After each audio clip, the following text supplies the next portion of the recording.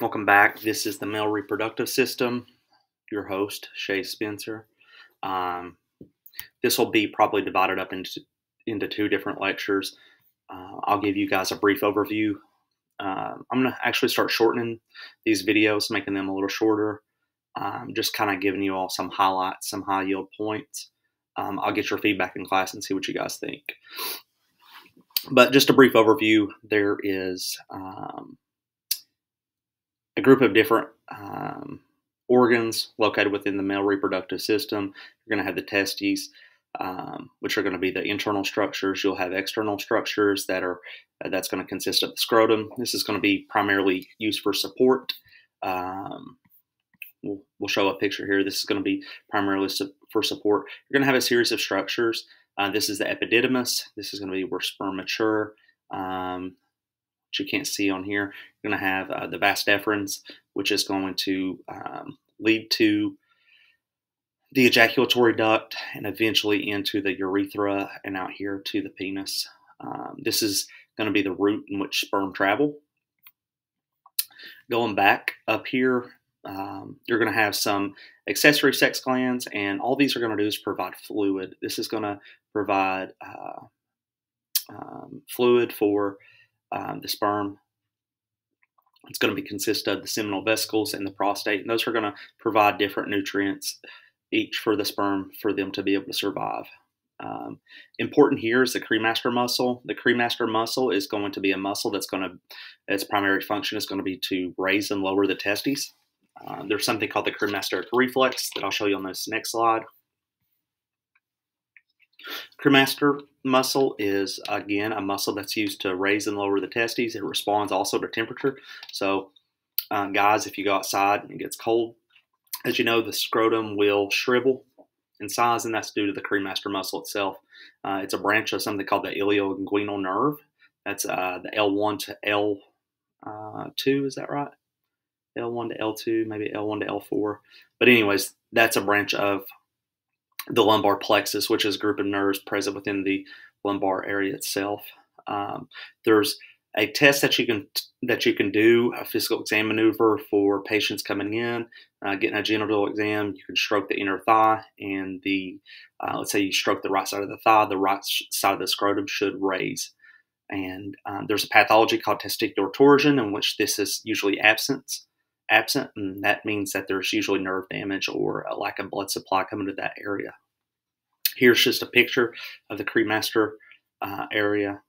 Here is the genitofemoral nerve coming down here, and this just goes to show you the area distribution.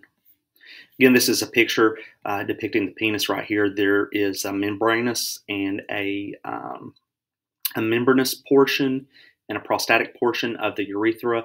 Up here you see the prostatic portion, and you're getting into the membranous portion of the urethra here. Here is the epididymis. It's actually sits on top of the testicle. This is where sperm mature. Here's the testes themselves. The testes is the actual internal oval-shaped structure, and the scrotum is the outer loose connective tissue that sits on top of the testicle.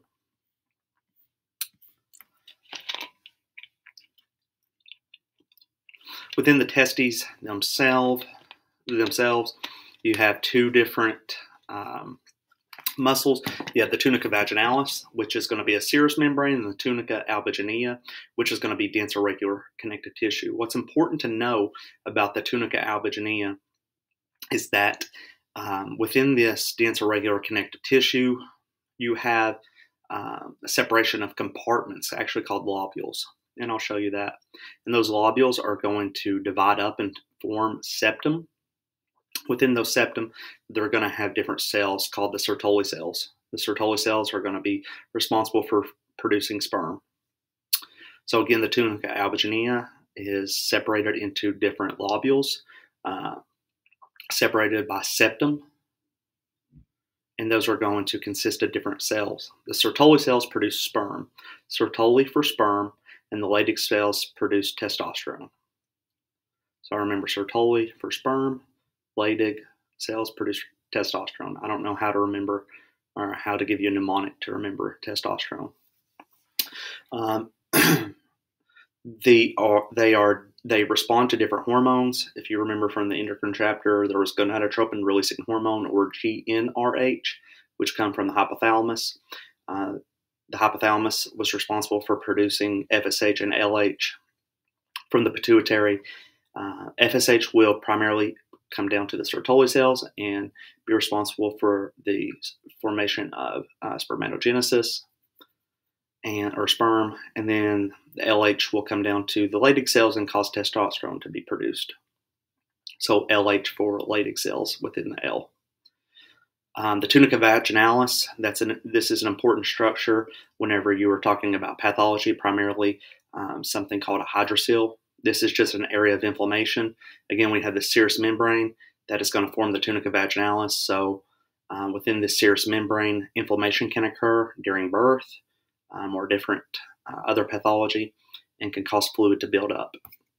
There is a physical exam maneuver that you can do called the transillumination test, and you can take a pin light or any other kind of light, and you can shine it through, and you can see actually the fluid as it will transilluminate. Here's a picture depicting a hydrocele.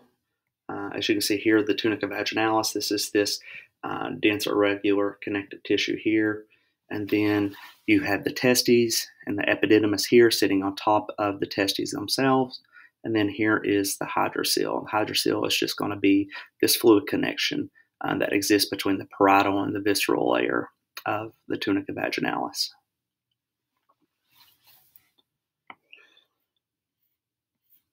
This is another picture. This is kind of just showing you what is all present within something called the spermatic cord. The spermatic cord is going to consist of a group of blood vessels and nerves. Again, you'll have the cremaster muscle, which is depicted here. You'll have the genitofemoral nerve, which is going to be supplying this area of cremaster muscle within the inguinal canal.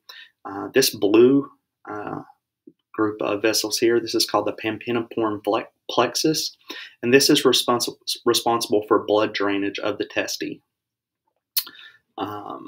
This artery that's coming in here, this is the testicular artery, which is going to bring blood supply to the area. There's pathology that exists called a testicular torsion.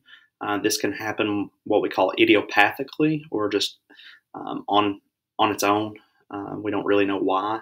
Or it can happen during injury due to a fall or some type of trauma, kids horseplaying, or the kid gets struck there. And what happens is this group, the spermatic cord, actually twists on itself. And obviously there can be several reasons for a problem here. You can have a cutoff of venous drainage from the pampiniform plexus, or you could stop arterial supply to the testes themselves. We could test for the cremasteric reflex and see if there's compromise of the muscle, and that would be stroking of the inner thigh. That would mean failure of the cremaster muscle to raise the testes, and obviously that would be a medical emergency. We would need to get in and restore blood supply. This is a cross section here showing you a little bit more in-depth view. These are going to be the blood vessels and nerves. Again, this is part of that pampiniform plexus. I won't get into all of these different areas here. This is the tunica albuginea right here, and you can see here within this tunica albuginea these different septum right here forming these lobules. Septum is just going to be this division here. Within these are going to be the seminiferous tubules, which is going to be where sperm actually are produced. And it makes sense because the Sertoli cells lie within this tunica albuginea. This tunica vaginalis is going to be this more serous layer out here, and this is actually where the hydrocele itself forms. This is a picture of a human testes without the scrotum, without that loose connective tissue. This is the testes itself, this oval structure here, and it's covered by this dense area of this connective tissue called the tunica albuginea. On top of the testy, we said this was the epididymis. This is where sperm mature again. This is the spermatic cord, and again, this spermatic cord was just this picture here that you were seeing with the blood supply and the nerves. Again, the venous drainage, this blue area, this is the pampiniform plexus. Pampiniform plexus here, the testicular veins. And this red area here is the testicular artery. And that's all present within that spermatic cord. The ductus deferens, this was connects to the seminiferous tubules where the sperm are produced, right? And it goes to the epididymis here, and then eventually it goes to the ductus deferens or the vas deferens to the ejaculatory duct, then eventually out to the urethra, and then to the penis. This is an important picture here. I think there's a few important points. Just want to show you that spermatogonium is what begins our process, and these are diploid. During meiosis, remember meiosis from bio 137 and bio 113 or 112, we talk about the spermatogonium forming, and eventually we form the primary spermatocyte. What I think is important is the step between the primary spermatocyte and the secondary spermatocyte. Secondary spermatocyte is actually haploid. So you begin with a diploid or 2 N chromosomes, 46 chromosomes, and then through the different divisions, we wind up producing this secondary spermatocyte, which is haploid, or half the number of chromosomes. After we have the formation of the secondary spermatocyte, we then begin undergoing sperm maturation, in which a bunch of different processes occur. What I think is important is the most mature form of the sperm cell is called the spermatozoon. The spermatozoon is the most mature form of the sperm, and that usually is something that test writers like to ask. I like to ask 2 questions. They like to ask, at what stage does sperm become haploid? And it's from the transition from the primary spermatocyte to the secondary. And they like to ask you which of the following is the most mature form of the sperm, and it's the spermatozoon. Here's just another picture if some of you guys are visual. This is the spermatogonium. Spermatogonium undergoing mitosis, again, forming that 2N, that diploid state. And from here, you have division occurring. You have the primary spermatocyte. We're still 2N diploid. We have the tetrad formation, the crossing over. We know this is responsible for genetic heterogeneity, or forming genetic variation, right? What makes us unique. And then you have the secondary spermatocyte forming here. This is, again, this is going to be the stage in which you have a haploid, or half the number of chromosomes. And then from here, we form 4 sperm, and then again, spermatozoa, which are spermatozoon being the most mature form. And again, you know the Sertoli cells depicted over here. Over here, this is going to be where sperm are forming. And within the Sertoli cells, they respond to FSH, which comes from the pituitary. And we know that the Sertoli cells lie within the tunica albuginea, which is that dense, irregular connective tissue. And that's where also the seminiferous tubules lie. This is a better picture here of the Sertoli cell. You see depicted over here is the basement membrane is lying right here. This is a transverse section. As you can see, it divides it into the superior and inferior portions. This is a spermatid, more mature form. You can see here the primary spermatocyte going to a secondary spermatocyte and eventually to a spermatid. Sertoli cells do secrete a number of different hormones. Anti-Mullerian hormone is secreted during the early stages of life. Um, what's also important is knowing that inhibin um, is secreted. I think this is probably one of the most important hormones that we'll talk about in regards to the Sertoli cell. Inhibin is going to be responsible for that negative feedback on FSH. So once FSH comes down and we are beginning to produce enough sperm, inhibin is produced and it goes back and inhibits FSH production. We have androgen binding protein, which is responsible for sperm maturation, and estradiol through the production of aromatase. Aromatase converts testosterone into estradiol. The Leydig cells are going to release a series of hormones called androgens. And again, I told you in the earlier slide that Leydig cells produce testosterone. They increase something called cholesterol desmolase activity. This is needed in order to produce a variety of hormones. But the one that we're primarily going to discuss is going to be testosterone. It also produces something called androstenedione, but for our purposes, we'll talk about testosterone. Follicle-stimulating hormone increases the response of Leydig cells to LH by increasing the number of LH receptors expressed on the Leydig cells. Here's a very good picture. I think this kind of shows you the female version. Well, you've got pulsatile GnRH, which produces FSH from the pituitary and LH from the pituitary. LH comes here to cause cholesterol desmolase to make androgens, testosterone. Again, this is talking about in the female reproductive cycle, but again, it's good just for the physiological purposes, not necessarily the anatomical purposes. This is another picture here just showing you the varying different stages of sperm development. As you can see here, the closer in you get, the more mature sperm that you're going to get within the seminiferous tubules.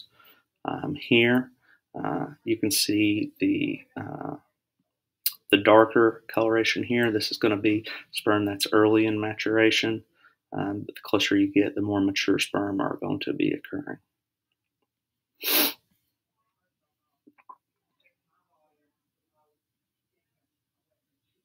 This picture here is going to discuss the hormonal control of spermatogenesis. Again, the hypothalamus is going to produce something called gonadotropin-releasing hormone. Gonadotropin-releasing hormone is going to cause an increase in LH and FSH from the pituitary.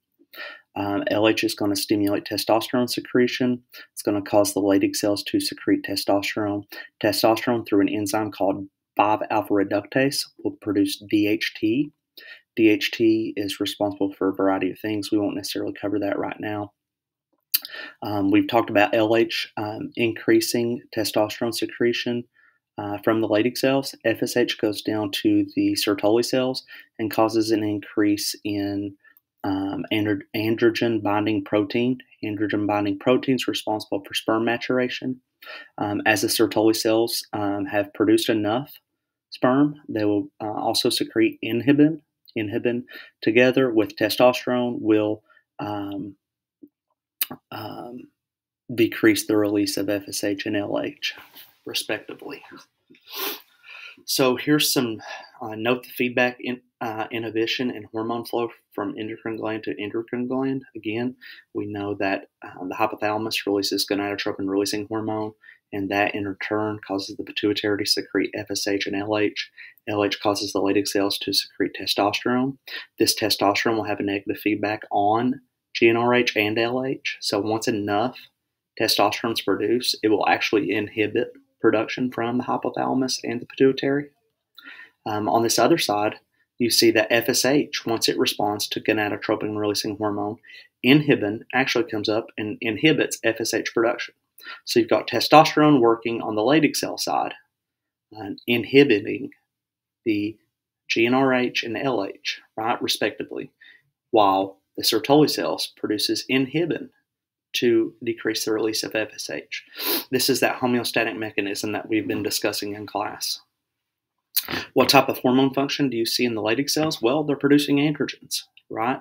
We know that LH increases that cholesterol desmolase activity, which increases the production of testosterone. What type of hormone interaction do you see with FSH and testosterone? We see that, remember from the previous slide, we said that testosterone, along with FSH, is going to increase the LH receptors present, or I'm sorry, FSH is going to increase the amount of LH receptors present on the Leydig cells, which will increase testosterone production.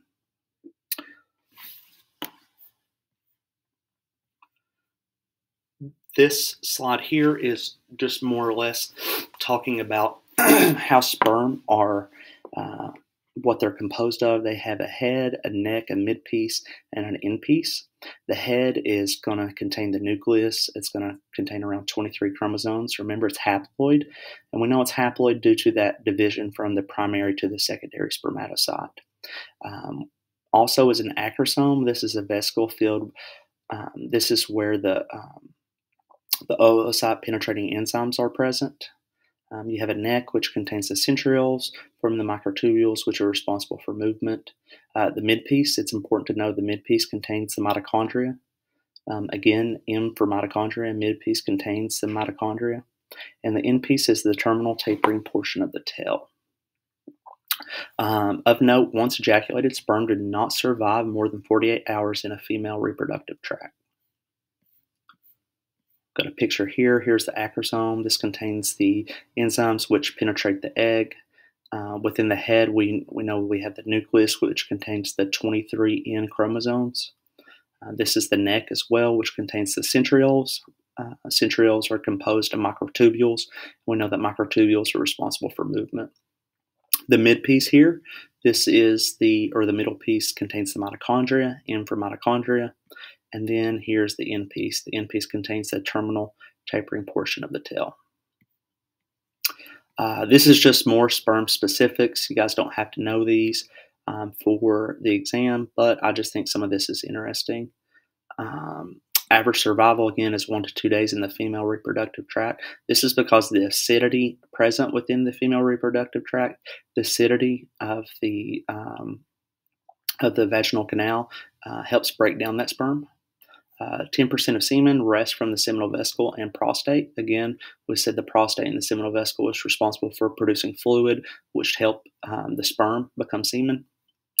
Normal ejaculation is between 200 to 500 million sperm. I think that's pretty remarkable, which means that if you're sitting in this class or listening to this, you were the one sperm that penetrated the egg in order to form the embryo, which later on formed you, right? Lifetime for fertility. We know that's not true for women as they undergo menopause, but men have a lifetime fertility. Technically, men could conceive until they die. It's not necessarily fair, but I guess that's the way the normal physiology works. Sperm produced 1,500 per second, 100 days for maturation.